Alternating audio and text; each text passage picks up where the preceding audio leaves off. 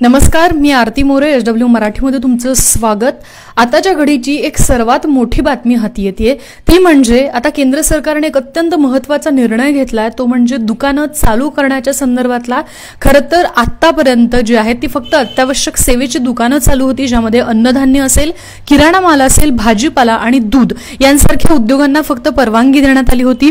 20 April नंतर काही उद्योगांमध्ये शिथिलता जी आहे ती आणण्यात आलेली होती। लॉकडाऊन काही भागांमध्ये शिथिल करण्यात आलेलं होतं।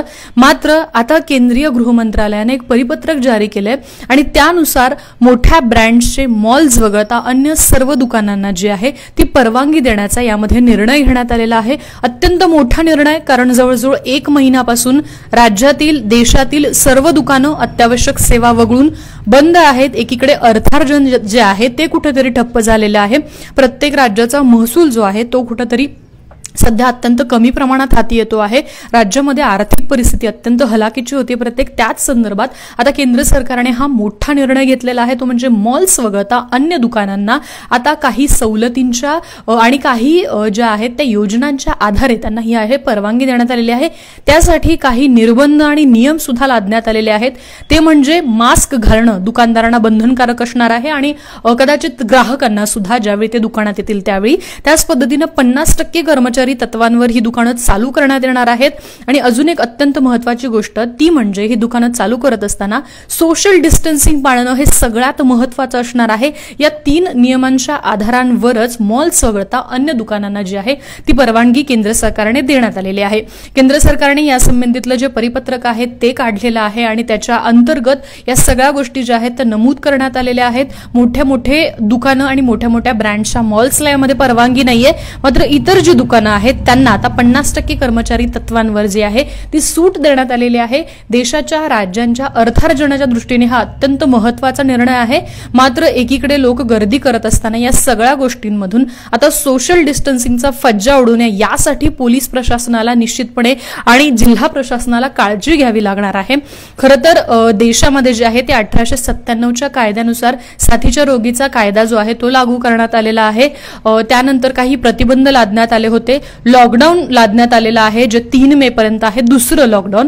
मात्र या सर्व काळामध्ये प्रत्येक तालुका प्रशासन, जिल्हाधिकारी यांना विशेष अधिकार देण्यात आलेले आहेत आणि त्यामुळे आता केंद्र सरकारचा हा निर्णय प्रत्येक तालुक्यात जिल्ह्यामध्ये कसा अवलंबला जातो हे पाहणं महत्त्वाचं असणार आहे। केंद्राची ऑर्डर या संबंधातली निघाली आहे। आता यानंतर प्रत्येक राज्याची सुद्धा ऑर्डर निघू शकते आणि त्यानंतर खरं तर आपल्याला निश्चितपणे कळेल की कुठल्या उद्योगांना कशा पद्धतीने जी आहे ती परवानगी देण्यात येईल।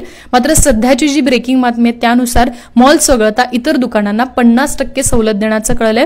मी पुन्हा एकदा सांगते, याआधी फक्त अत्यावश्यक सेवेची दुकानं सुरू होती, ज्यामध्ये भाजीपाला, किराणा, अन्नधान्य, दूध यासारख्या सेवा सुरू होत्या। मात्र आता इतर दुकानांना परवानगी देण्यात येणार आहे, परंतु काही नियमांच्या आधारे 50% कर्मचारी, मास्क घालणं बंधनकारक असेल आणि सोशल डिस्टन्सिंग जे सगळ्यात महत्त्वाचं आहे ते या ठिकाणी पाळावं लागेल। केंद्र सरकारच्या या निर्णयानुसार ज्या सवलती देण्यात आलेल्या आहेत त्यामध्ये एक गोष्ट अत्यंत महत्त्वाची ती म्हणजे जे हॉटस्पॉट क्षेत्र आहेत आणि जे कंटेनमेंट झोन आहेत त्यांना मात्र यातून वगळण्यात आलेलं आहे।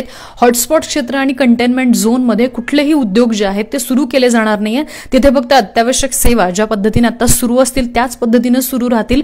त्यामुळे ही जी सवलत जी लॉकडाऊनच्या काळामध्ये सुद्धा अन्य उद्योगांना देण्यात आलेली आहे 50% कर्मचाऱ्यांच्या तत्वावर, ती सवलत हॉटस्पॉटच्या, रेड झोनच्या आणि कंटेनमेंट झोनच्या जे आहे ते क्षेत्रामध्ये लागू नसणार आहे। त्यामुळे मुंबई आणि पुण्यामध्ये अशा दुकानांना कदाचित ही परवानगी देण्यात येणार नाहीये, कारण अशा ठिकाणी बरेचसे हॉटस्पॉट सध्या आढळून येतात। मुंबई आणि पुण्यातला आकडा सध्या मोठ्या प्रमाणात वाढतो आहे। सध्या महाराष्ट्रातील आकडा हा 6800 पेक्षाही पुढे आहे आणि देशातलं प्रमाण हे अगदी 20,000 ओलांडून फार पुढे निघून गेलंय। त्यामुळे निश्चितपणे हॉटस्पॉट क्षेत्र जे आहेत आणि कंटेनमेंट झोन जे आहेत ते यातून वगळलेले पाहायला मिळत आहेत। तर या सगळ्या गोष्टी पाळल्या गेल्या तर कुठेतरी राज्य आणि देश आर्थिक दृष्टीने मजबूत करण्यासाठी मदत होईल आणि त्याचसाठी हा अत्यंत महत्त्वाचा निर्णय घेण्यात आलाय।